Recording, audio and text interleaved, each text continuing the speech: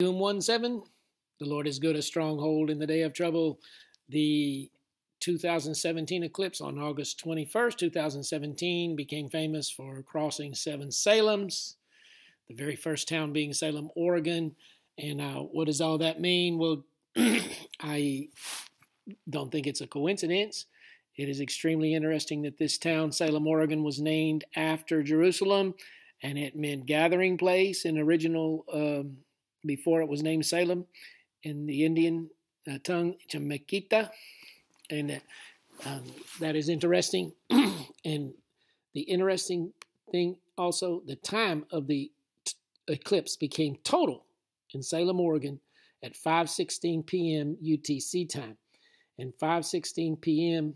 UTC time in Israel's time was 7:16 p.m. And it is, if we do a internet search on the sunset in Israel, August 21st, 2017, we see the sunset in Tel Aviv at 7:18 p.m., the sunset in Jerusalem at 7:16 p.m., which is UTC time 5:16 p.m. So we see it sunset at the same time.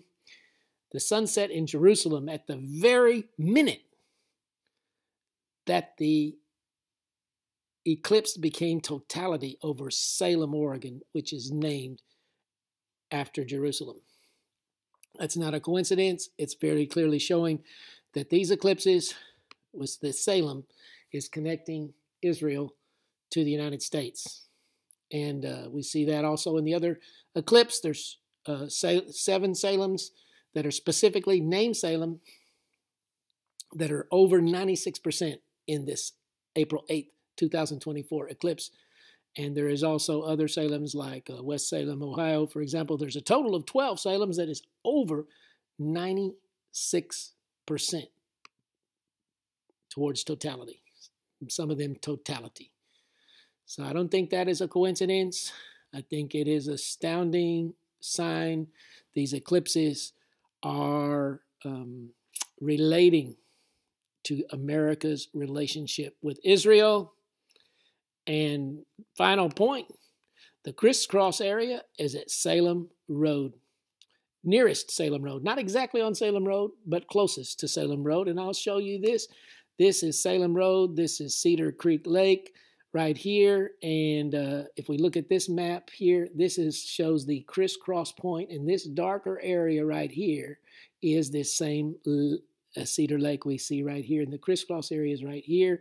And the very closest road to that very center of the crisscross area is Salem Road. And that is very interesting further confirmation.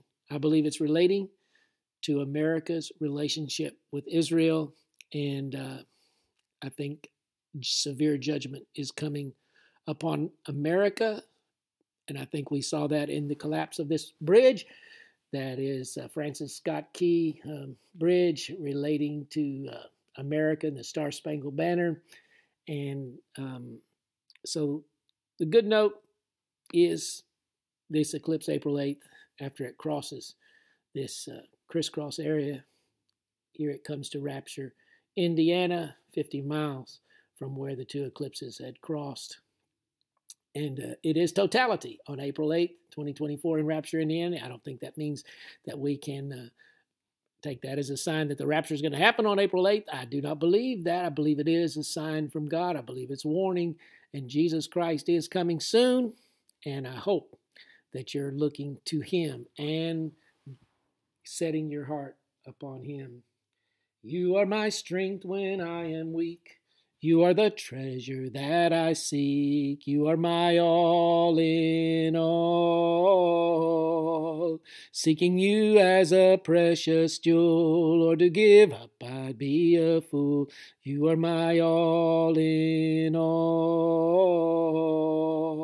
Jesus, Lamb of God, worthy is your name.